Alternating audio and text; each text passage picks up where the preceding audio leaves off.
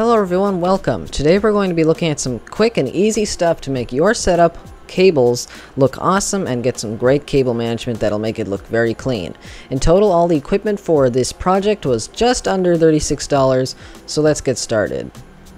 Okay, so first up, let's run the parts list. I'll be linking all this stuff in the video description if you want to check it out. First up, we have Velcro straps, 100 of them for $10.17.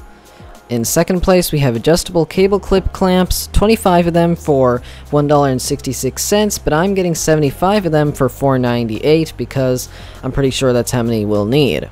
Next, you're going to want 3M Scotch mounting squares, 48 of them for $3.97. And lastly, optionally, you're going to want a J-channel cable raceway, 48 inches for $15. Once again, this is optional depending on your desk. So first of all, you should go ahead and make all your cables loose. Just let them all hang, but make sure they're not tangled. Then go ahead and plan how you want to run them. I recommend you take a piece of paper and just draw a picture to imagine it. Depending on the type of desk you have, you should mount them on the underside or the back. I'm mounting mine on the back because it's easier that way, because that's how my desk is.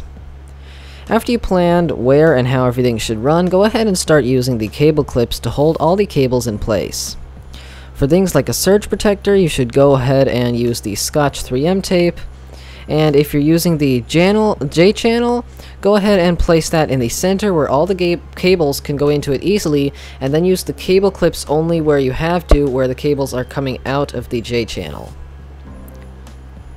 Next, go ahead and use the Velcro straps to hold the things all where those wires are coming out of your PC in place, and run them through the J-channel.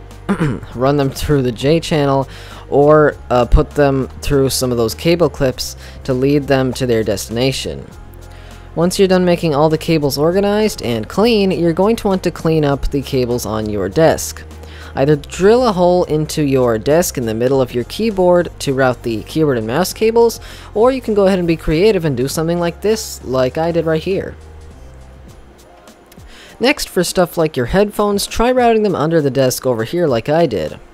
Then make sure your monitor cables are not visible by hiding them behind their stands, or once again, be creative, drill a hole, whatever.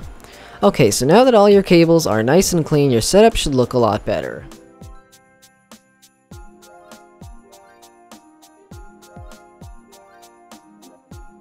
Okay, so I hope you guys all enjoyed this video. If you did, go ahead and hit that red button that's down there, and I'll see you guys in my next video.